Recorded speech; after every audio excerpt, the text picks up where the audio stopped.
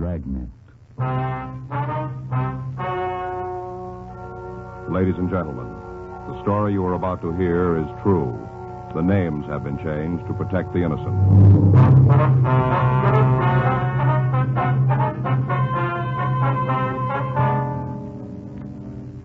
You're a detective sergeant. You're assigned a robbery detail. A pair of hold-up men have been operating in your city. You know their method of operation. You know what they look like. Your job, get them. It was Wednesday, June 8th. It was warm in Los Angeles. We were working the day watch out of robbery detail. My partner's Frank Smith. The boss is Chief of Detectives Thad Brown. My name's Friday. We were on our way out from the office, and it was 10:14 a.m. when we got to the corner of Roberta and Mercury, the after-hours cafe. Yeah, what'll be? I'd like to see Harry Prentice. Yeah, I'm him. What do you want? Police officers. This is my partner, Frank Smith. My name's Friday. Oh, all right. About last night, huh? Yeah. Were you here? Yeah, sure was. I'm the only one that's got a key. Place is open. I'm here. Yes, sir. Now about the robbery? Yeah, sure. What do you want to know? Oh, would you tell us what happened? Should have read the papers this morning. All about it in there. Got a couple of copies if you want to see them. No, that won't be necessary. No trouble at all. Happen to have a couple of copies right here. Yeah, here, take a look right here. Yeah, here it is. Yeah, I'll read it to you. Last night at the After Hours Cafe... I wish I'd given the address. At the After Hours Cafe, two gunmen held up and beat Jeffrey Hanks. The victim was approached outside the bar, and when asked for his money... Yes, sir. Now, we saw all that. We'd just like to hear your version if we could. Oh, okay. What do you want to know? Did you see the men? The gunmen? That's right. Yeah, sure. I told the other cops I did. Gave them a description and everything. Uh-huh. You notice anything about their speech? An accent, maybe? No. I asked them what they wanted. One, a big one, he ordered a scotch and a rocks. Other one asked for plain grapefruit juice, no booze, just the juice. Mm-hmm. And lucky I had it. Got a couple of cans in for vodka drinks. Don't get a lot of call for it. Guy drank all I had. Mm-hmm. When did the victim come in? You mean Hanks? Yeah. Oh, must have been about 8:30, someplace in there. Mm-hmm. Walked in, sat down. Had you seen him before? No, brand new face. Mm. Nice-looking guy, though. Kind you like to have for regulars. That so? Yeah, quiet, good drinker. Doesn't bother the singles at the bar. Nice, you know what I mean. Yeah. I had a place full of them. I wouldn't have no worries. How do you happen to get mixed up with the other two, do you know? You mean Hanks? That's right. Oh, I don't know. I wasn't paying a lot of attention. Poured him a martini, left him alone. Mm-hmm. A friend of mine, lady type, was here. Was talking to her. Her and her boyfriend been having trouble. He belted her around a little bit. Not bad. Couple of scratches. You know what I mean. I think so. Well, she was asking me what to do. We've been friends for a long time, since I opened the place. Anyway, we was talking, so I didn't see what happened. Yeah. All I know is that the three of them got up and moved to the booth in the back. Ordered another round. Uh-huh. I hardly got the drinks back to the table, and they was ready for another one. Go ahead. Kept running from the bar to their table for the next couple of hours. You hear anything they were saying? No, not much. The one who was drinking scotch, he got a little plastered and loud. Told him a couple of times to shut up. Said I'd have to 86 them if they didn't. Yeah. Kept it up, so I told him to leave. Didn't take it kindly. How do you mean that? Well, started to get rough, telling me that they didn't have to take no guff from a barkeep. No. Well, I told him, the one drinking the grapefruit juice, I told him to get his friends out. He says, we're not causing any trouble. And I said, that's the way I want to keep it. Uh-huh. So he said for me to leave him alone, and I said to the grapefruit, I said for him to leave right then. I don't want you in my place, I said. Yeah. Well, and so Scotch on the rocks, he said, tell his cat to go hide his head. Like that, he said. And turned the bear loose. And I grabbed the both of them, threw them out through the door. O-U-T. Yeah. And I went back for the other guy, nice-looking one. He was pretty gassed by then, had about 8 martinis. Asked him to leave, he did. Yeah. Did you have any trouble with it? No, sir. Just asked, he walked out. Were the other two outside when he left? Yeah, standing on the sidewalk. I told him to shove off or I'd call the cops. Old Scotch on the rocks. He said for me to go soak my head. Well, I was going after him, but I figured it wouldn't do no good, so I came back inside. A couple of minutes later, the nice guy, Banks. Hanks. Oh, yeah. Yeah, well, he came in, all beat up, clothes torn, real mess. Yeah. Big cut right along here, forehead. Said he'd been robbed, wanted me to call the cops. Had you ever seen either of the two men before? You mean Scotch on the rocks and Griffin? That's right. No, never did. Why don't you take a look at this description, see if it's right. Here. Yeah, Right here. sure. Glad to help out. Yeah, that looks about right. Is there anything you can add to it? No, just a couple of guys. Nothing about them that stand out. Would you know him if you saw him again? Hard to say, you know what I mean. Yes.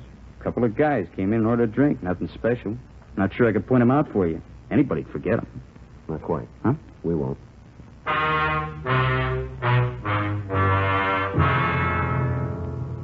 11:30 a.m. We left the bar and went back to the city hall. We checked with the stats office and picked up the results of their latest run. They listed 4 possibles, but when we read the names, we were no closer to the hold-up men than we had been. The names were ones that we checked and cleared before.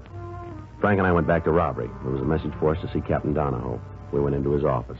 Yeah? Mm-hmm. No, as far as I know, there's nothing new on it. That's right. Uh-huh. They just came in. What? All right. I'll let you know right away. Yeah. Bye. Come on in. Hi, Skipper. Captain? That was Chief Brown. Been calling all morning. Yeah. You know what he wants? What do I tell him? Well, we talked to the bartender. He can't give us anything. What about the victim? Not much there either. Able to come up with a name? No, said he didn't hear anything. That's a big help. Well, Sit down. thank you. Cigarette? Yeah, thanks, Skipper. Smith? Yes, Skipper. I got it. Thanks, Joe. From the beginning. What do you got? Well, good M.O., good description. We got an idea of the line they're working, and that's about it. What about stats? Just picked up the new run, 4 names. What's on them? Clean. They all been checked before. Got to be something around town on them. Well, there should be, but there just isn't. How about your informants? No, they haven't been able to tell us anything. Straight? No reason they should lie. Victims and witnesses seen the mug books? All we got. They haven't been able to come up with an identification. Burton up at CII sent all the stuff he's got on the method of operation. We've checked it all through. What about the places they could spend the money? Well, we've been to Gardena half a dozen times. There's nothing out there. What about Vegas? Talked to the department over there. They're giving us all the help they can, but they haven't turned anything yet. We even got the racetracks covered. Possible you missed something? Sure, it's possible. I don't know what it could be. If you knew, you wouldn't have missed it. Yeah. From the beginning, go over it. Okay. First report was made on, wait a minute. Got it here. Here it is. Tuesday, April 26th. Victim came out of the bar. 2 men stopped him, started a conversation, got him into a car, beat him, and robbed him. 6 weeks ago. That's right. And the guys are still running. Next one was on Friday, April 29th. Same M.O., same description. How often has it been happening since? A couple of times a week. You can't find a leak? No, sir. No rumbles? None that we haven't run down. Anybody in the office got anything? We talked to Meade and Stromwell. They thought they had it made for us, but their lead didn't go anyplace. That money they're getting isn't sitting in their pockets, being spent someplace. We can't find the cash register. I'll tell you this. The fellow they nailed last night, what's his name? Jeffrey Hanks. Yeah. Well, he's got some friends in the city hall. They're pretty upset about what happened. Called the chief this morning. He's been on me. I'm giving it to you. He won't be happy with excuses, and I don't want to give him any, so don't hand me any. Right. Boils down simple. I don't care how you do it. I don't care where. Just get it done. I want those 2 men, and I want them fast. All right. I know how it is. Now you do, too. Yes, sir. I don't like the pressure any more than you do, but we're getting it all the way around. People that are making the noise should follow us around for a couple of days. That's the difference. They don't have to. Huh? You're getting paid. Frank and I went over every piece of information we had on the case. We reread the reports that had been filed by the officers at the scene. Statements from witnesses and victims were gone over again. The names the stats office had given us were run through R&I again. None of it did any good. We still didn't have a lead to the identity of the thieves. 3 days passed while we talked to informants and questioned other sources of information. On Sunday, June 12th, we got back to the office from talking to a bartender out on Olympic Boulevard. Well, that's another one didn't go anyplace. Yeah, you want to get the book? Yeah, I'll take one. I got it. Robbery Friday. Uh-huh. Yeah, Jack. Yeah, where is the place? Wait a minute. Yeah, I got it. Yeah, I guess the word's all over. Yeah. Okay, we'll check it out. Thanks, boy. Right, bye. There's nothing in the book. Frank called. Want to know if you could make it for dinner tonight. Got a barbecue plan. You better call it off. You got other plans? That was McCready on the phone. He just got a call from a bartender out in Wilshire. Yeah. Woman crying in her beer. Says he figured we want to check it out. What is it? She says her boyfriend is one of our suspects. The bar Sergeant Jack McCready had mentioned was on the corner of Wilshire Boulevard and Ingram Street. There were 2 people in the place when we arrived. One, an elderly man sitting near the door, and the other, a middle-aged woman at the rear of the bar. We checked with the bartender, and he told us that he'd made the call. He went on to say that the woman had come in about 10 that morning. Since that time, she'd been crying and mumbling something about going to the police. Frank and I went back to talk to her.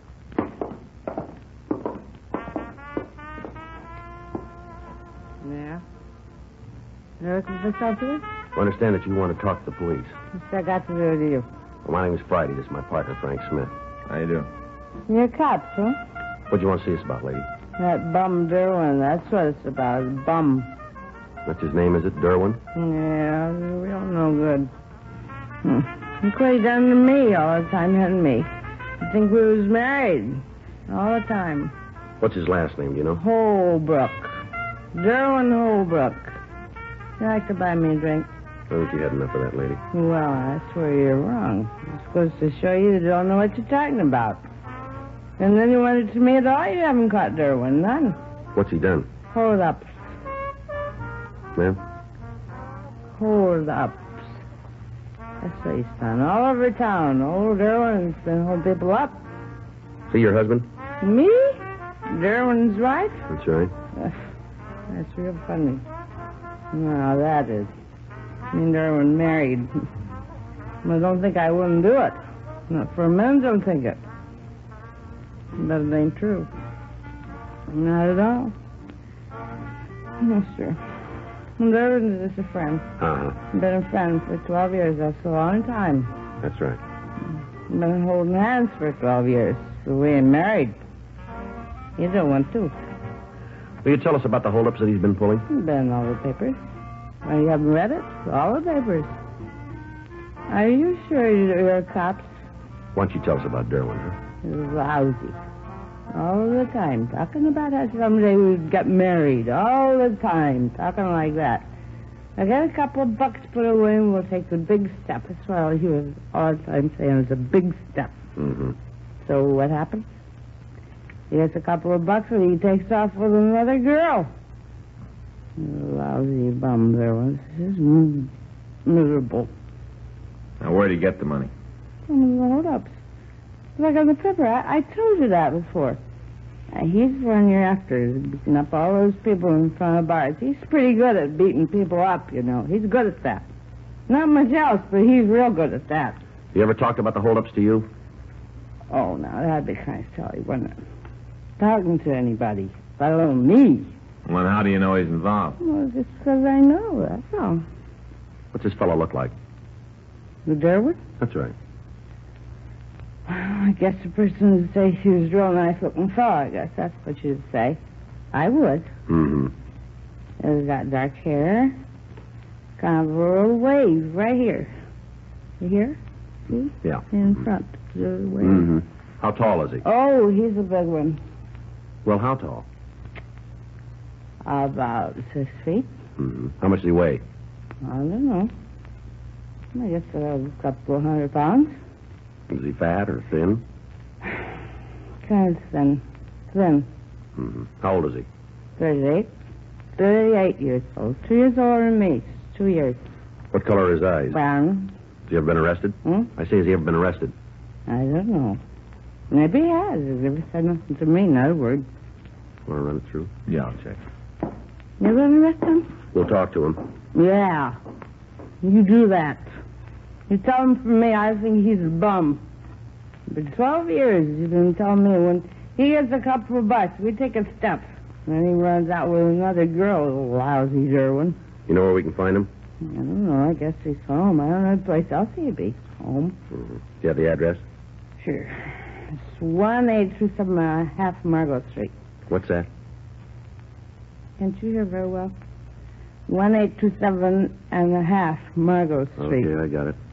Hillside 75321. That's where he lives. Hillside 75321. That's what I said. On the second floor, Margot Street. Mm-hmm. Do you have any close friends that you know of? Sure, a girl he walked out with. She's a close friend. Any men? Nope. Stern don't like nobody on his back. He likes to be alone. No fellas he's close to. None. Joe. Yeah. Excuse me a minute, lady. Oh, yeah, sure. You go ahead. Tell the bartender to on another drink down. What do you got? Oh, I checked R&I on Holbrook. How's he stand? I found a couple that fit the description. One of them might be good. Oh. Done time for robbery. Does he owe anything? No, got out clean. Wonder if he stayed that way.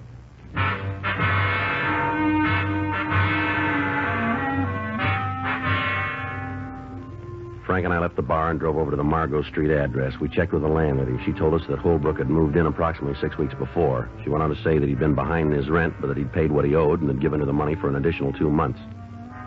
She said that she didn't know what he did for a living. He had few visitors, and the landlady couldn't tell us if he owned a car. According to her, he was in his room. Frank and I went up to see him. Here it is. Yeah. You said? Yeah.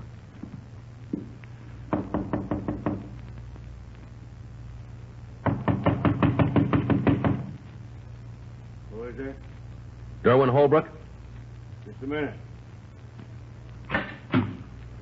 What do you want? Police officer. Hey! You got no right to bust in here like this. There's nothing wrong. Then you won't mind if we look around, will you? Oh, go ahead. You won't find anything. I'll check it, Joe. Yeah.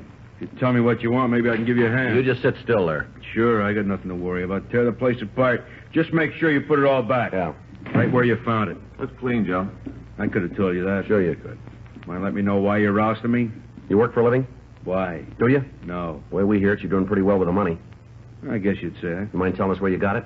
Wise investment. That's it, huh? Sure. I read the financial page all the time. Couple of bucks here, couple more there. First thing you know, you're on your way to $1 million. Yeah, well, the way it came to us, you might have made the money the hard way. Whoever told you that's a liar. That so? Sure. I got a pretty good idea who's got the big mouth. Mm-hmm. Don't make any difference. You can't tag me for anything. Why don't you tell us? I will. You're beefing about the money. Well, you can't say I didn't make it from investments. I don't have to prove it. You do. Mm-hmm. You got to prove I didn't make it from investing. I think we might be able to. Go ahead. And I'll give you something else. What? I don't think you're going to like the interest.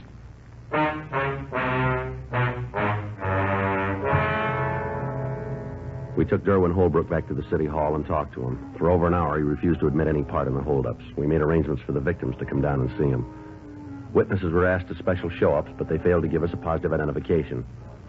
Holbrook's name came up on the overtime sheet, and he was released from custody. There was nothing we could do. Another week went by. Holbrook was kept under constant surveillance. Monday, June 20th. Frank and I were in the squad room. Friday? Smith? Yeah, Skipper, we're here. Hi, Captain. What do you got? Your boys did another job last night out in West L.A. We didn't see the reports. Just came in. Got a meeting with Orman this afternoon. Be there. Homicide? Yeah. Victim died without regaining consciousness. Any description of the suspect? Enough to know it's the two fellows you're after. How's your hot suspect? What's his name? Holbrook? That's right. Be able to keep him this time? No, I don't think so. What's the matter? Report says the holdup took place at 10:15. Yeah? Holbrook was asleep at 9.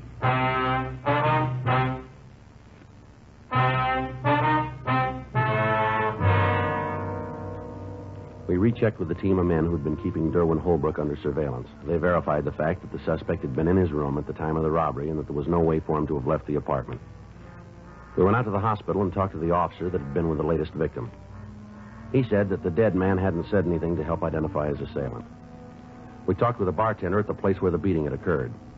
He remembered two men in the bar, and he remembered them talking with the victim, but he was unable to tell us anything more. Additional broadcasts were gotten out. At the meeting with Captain Lorman, it was decided that from that point, the investigation would be a joint operation between robbery and homicide. After the meeting, Frank, Captain Donahoe, and I met back in room 27. Come on in. Sit down. Yep. Well, you heard it. Yes, sir. How are you going to work it? There's only one way, rolling stakeout. Thought you tried that route. This time we'll use more cars. Better work. This latest one's really got the corner pocket screaming. How are you going to set it up? Well, that job out in West L.A. is the first time he's moved out of Central. I think we can figure he'll be back. That's playing it the long way. There's nothing left. I'll buy it. How's it going to work? Well, can we take a look at the map over here? He's been hitting in this area along here. Up to now, we've had it covered in through here and here. Now we can put additional cars on these streets and maybe over here, huh? How about a check system? It'll be kind of hard to work out, Skipper. We'll be in a three-way car. McCready and his partner will be in one. And that way we can keep tabs on what's going on. When do you start? Well, if we can swing it tonight. Talk to McCready? No, not the whole thing. We went over part of it. What's he think? He goes with us. It's the only way. Then it better come through for you. Hmm? You don't get another chance.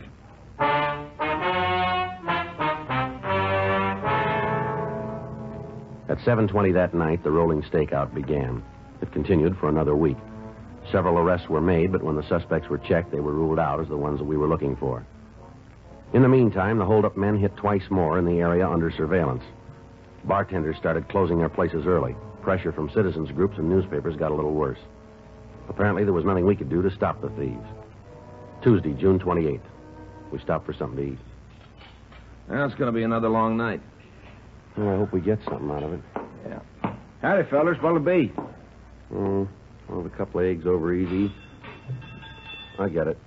A side order of bacon. Well, thank you. How about you? That sounds good, Joe. I'll have the same. Only make my eggs straight up, will you? And I'll have a side order of ham. Righto. And 2 coffees. Will you bring them right away? Sure thing. I'll get them for you right now. Listen, I gotta get home. I will have a cup of coffee. I'll drop you off.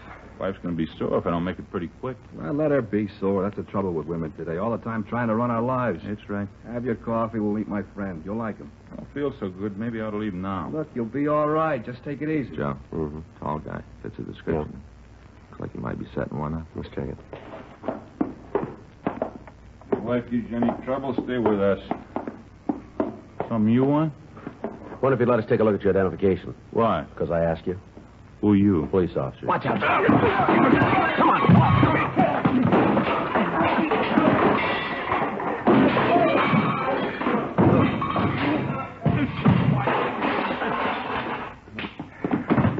Come on. On your feet. Get up. Lousy cop. Shoving me around. What's all this about? We didn't do nothing. Now, don't worry about it. You got nothing to hold me on. Nothing. We'll talk about it downtown. Come on, let's go. What's the charge? You gotta make one. Come on. You gotta make a charge. You can't take me without it. All right, try suspicion of robbery. Not for me. You keep believing that fella. I will. You're out on a limb, cop. You got nothing. I'll be free in a couple hours. You got it wrong. Tell me about it. We won't have to. Huh? We'll let the jury do it.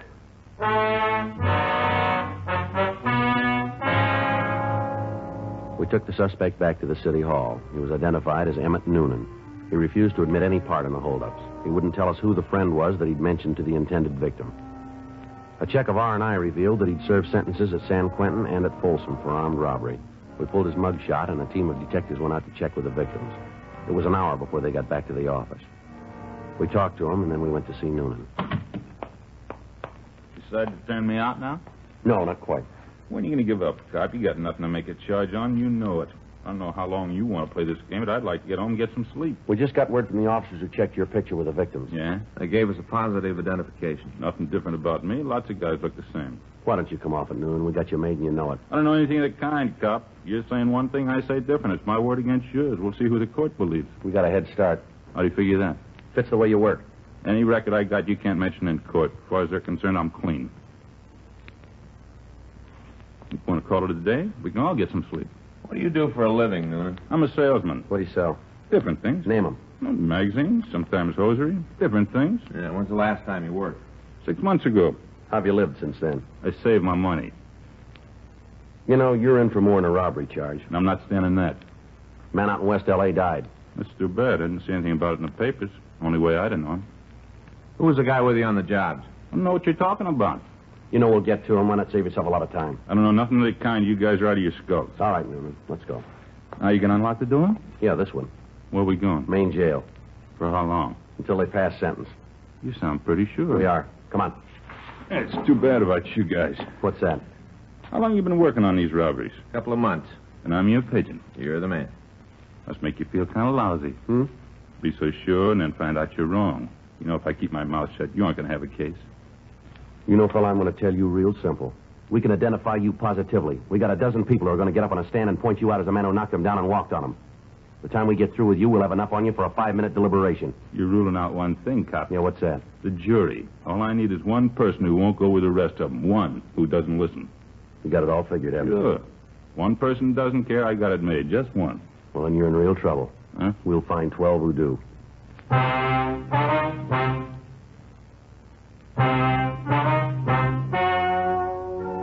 The story you've just heard is true.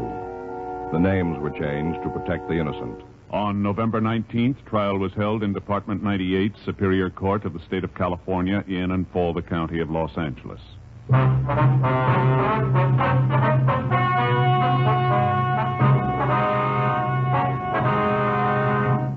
Further investigation resulted in the arrest of Jerome Nathan Pollock as an accomplice in the robberies.